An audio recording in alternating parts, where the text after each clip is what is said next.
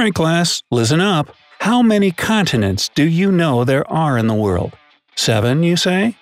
Well, what if I told you that in the future, we might just be a couple of continents short? Let's see what our planet has in store for us. I'll start from the very beginning. Well, that would be the Big Bang. How about 1755? Yeah. That year, there was a huge earthquake in Lisbon, Portugal that had catastrophic consequences. The city was almost demolished by the shaking and pounding, which ended in a massive tsunami that finished the job. After that, everything went quiet, and for more than 200 years, no more natural disasters happened. But then, in 1969, another earthquake shook the west of Portugal. This one milder, and the country was prepared for the shaking. But still, it was considered very powerful. It was then that marine geologist João Duarte started looking at the tectonic plates beneath Portugal. He was concerned with those earthquakes for a single reason: they were not normal. But before we go into detail here, we need to understand what a normal earthquake is exactly. You see, quakes happen when two tectonic plates meet, and one of them is forced underneath the other because of gravity and pressure. The area where this occurs is called the subduction zone, and it's basically a fracture or a fault in the Earth's rocky fundament. Now, can you imagine a tectonic plate? Remember those things in school too? You know, the big pieces that make up the puzzle that is our planet? Let's take one of the biggest of them to understand the sheer size of those things. Take a world map and find North America on it. It's part of the North American plate, but not all of it. Far from it, in fact. The plate beneath the continent of North America spreads to the northeast and covers the whole of Greenland and its coastal waters. Huge? Sure is. But that's not all. It also stretches to the far north, goes over the Arctic, and down the other side of the world to take in parts of eastern Russia and Japan. Now that is more than huge, it's simply ginormous. And what's more, it's never really in one place. The plates are constantly on the move, floating on the planet, if you will. So, now that you realize the scale, picture this. A plate the size of the North American one bumps into another equally big one, say the Pacific Plate, and one of those plates goes under the other along the west coast, along the famous San Andreas Fault.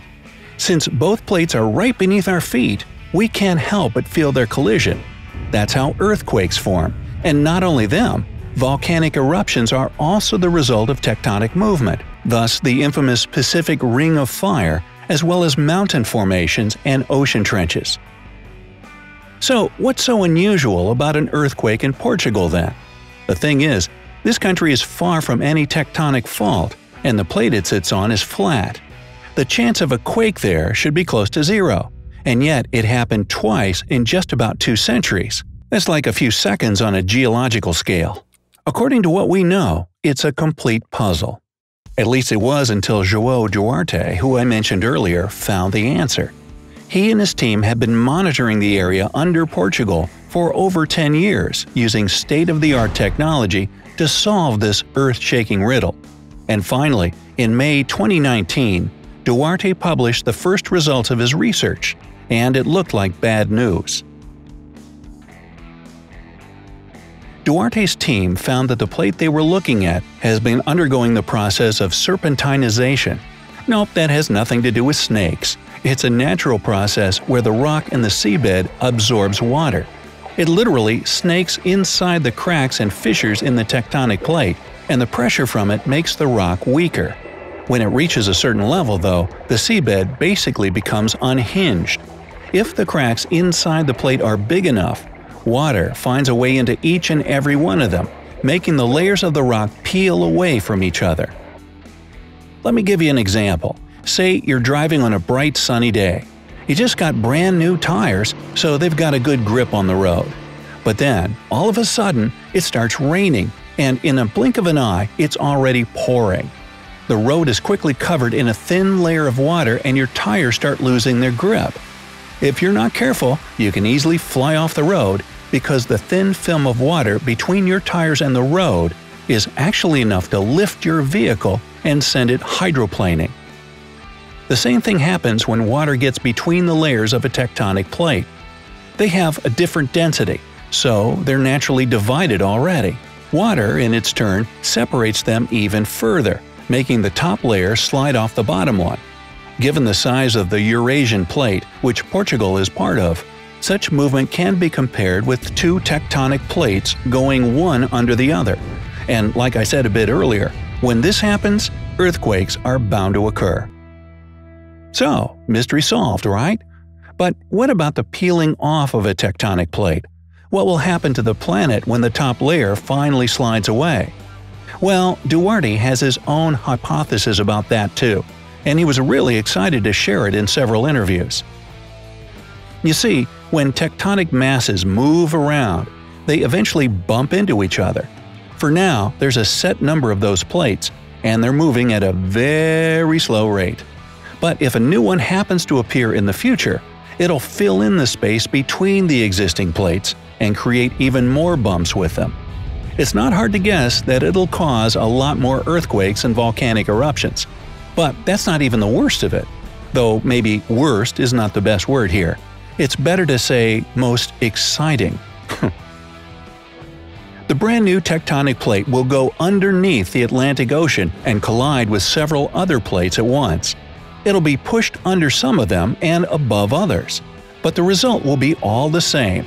More and more subduction zones will start appearing, causing natural disasters, and the eventual disappearance of the Atlantic Ocean itself. Wait, what? Okay, here it goes. Imagine you're in a bathtub made of rock.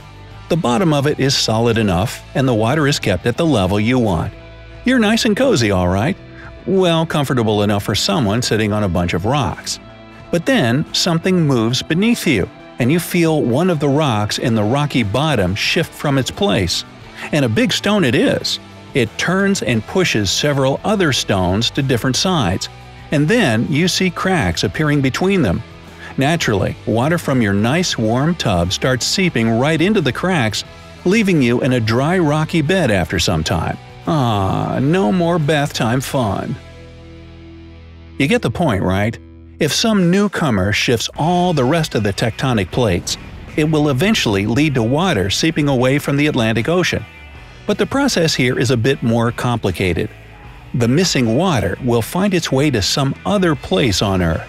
Duarte believes it will be the Pacific. And while the movement of the plates continues, and it will go on until there's space for that, the landscape of our planet will continue reshaping. So one day, when the new plate finally finds a comfortable place for itself, we'll have a new supercontinent, Orica. I like Eurmerica better, but hey, they didn't ask me.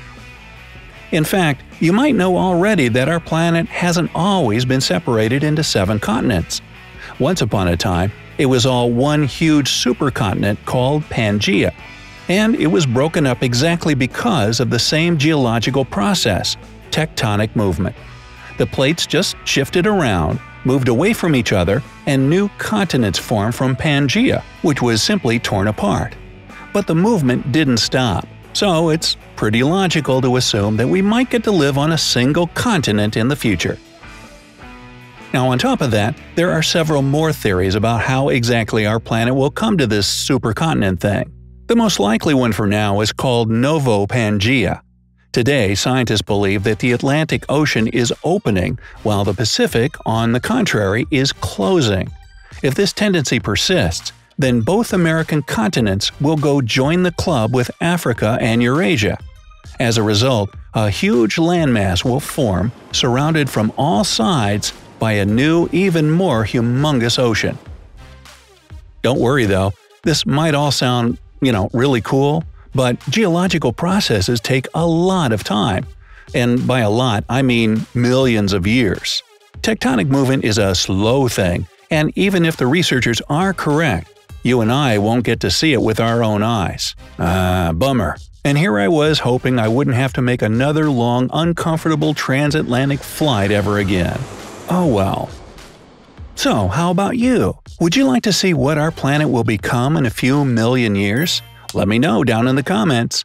If you learned something new today, then give this video a like and share it with a friend. But hey, don't go moving your continents just yet. Hey, if you went too far, would you then be incontinent? I don't have a clue about that, but I do know that we have over 2,000 cool videos for you to check out.